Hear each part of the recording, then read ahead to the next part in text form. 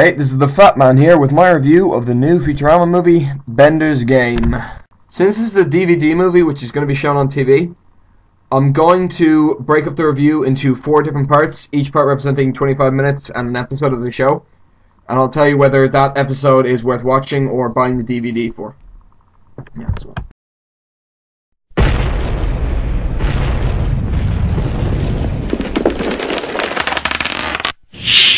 What you doing, mini meatbags? Shooting craps? We're playing Dungeons and Dragons.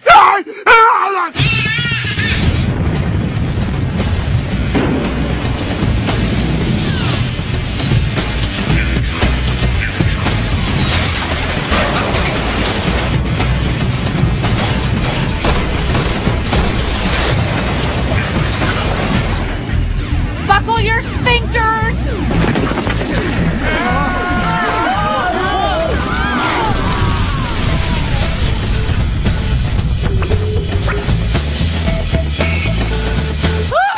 Oh, Lord. I'm half horse and half naked. Welcome to Cornwood!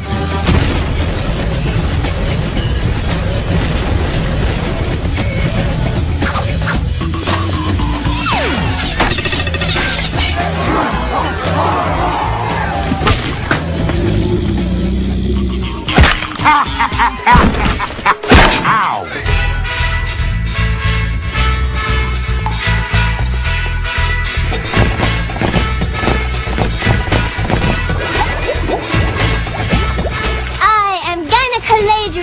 Queen of the water nymphos. So it's all come down to this. A dungeon and dragons. I didn't see it coming.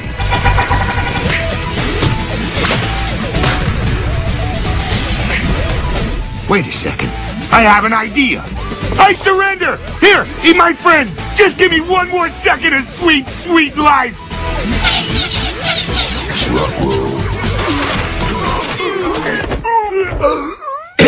Well, that worked out pretty good, eh, fellas? So the first of the 4 episodes, it mainly is there to build the rest of the plot, and as a result, you can kind of feel that it's not as high quality as the other ones. A lot of the jokes are misses, some of them are just plain terrible, but a word of compliment, it is quite good at certain points, particularly when Bender goes crazy after playing Dungeons and Dragons. That's just brilliant. But some of it just doesn't feel like they put a lot of effort into that section of it, which is a bit of a shame because it's probably one of the ones which would be more likely that you'd see in the show.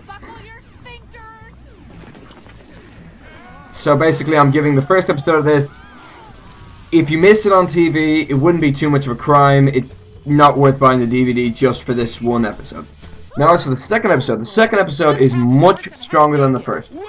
It's got, the jokes are crisper, the storyline is much better, and it's much faster paced. It definitely picks up where the first one was falling, and it's just brilliant from start to finish. This is one of the episodes that you really should watch out for. But despite this, it does still feel a bit too much plot orientated. But that's not a criticism, because while it's very heavy on the plot, it is very fun. Particularly when they get to the Nibelonian poop factory. That is brilliant. And also, anyone who enjoys Dungeons and Dragons, you will love a little cameo in there by the creator who tragically died this year. So basically, the second episode of this is without doubt one you should watch on TV. Don't miss it, and it's definitely worth buying the DVD just for that episode. As for the third and fourth part, I'm going to consider them to be in the same kind of episode because I think that when they make the split, the episode will lose some of its quality, so I'm taking them as the same episode. And right now, I'm saying this right now, those two are easily 2 of the best episodes of Futurama, and that's very hard to get because Futurama is honestly one of the best shows ever. But it's brilliant if you're a Lord of the Rings fan, and a Dungeons and Dragons fan especially, because the jokes they make are just so crisp and so fresh and so lovingly cruel that if you're a fan of D&D or you're Lord of the Rings, you will lap this up. And if you don't, if you think that those two are for kind of weirdos, you did probably see Lord of the Rings like the other billion people that did, you'll still find some great humor here. Particularly with Mom, her son, and Fry's Gollum. My major criticism for this episode, though, has to lie in this one joke. A particular one joke, and that is Fry looks into this lake and he sees an advertisement. While it's funny at first, it suffers from what I like to call Family Guy syndrome, and that is that they have a good joke. Unfortunately, they just keep it going for way too long. If you want more proof of what I'm talking about, check out a Hulu clip where Peter tries to throw a frog out the window. It's funny at first, but you know, they really just milked it for too long and it got really boring and stale, and the same thing happened in this episode.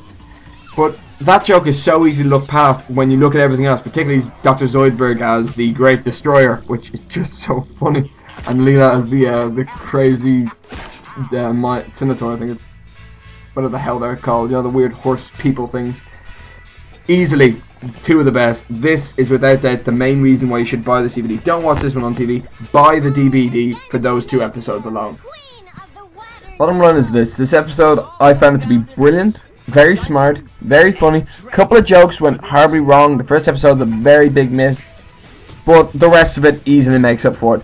It's not as good as Bender's Big Score, but it's much better than Beast of the Billion Backs.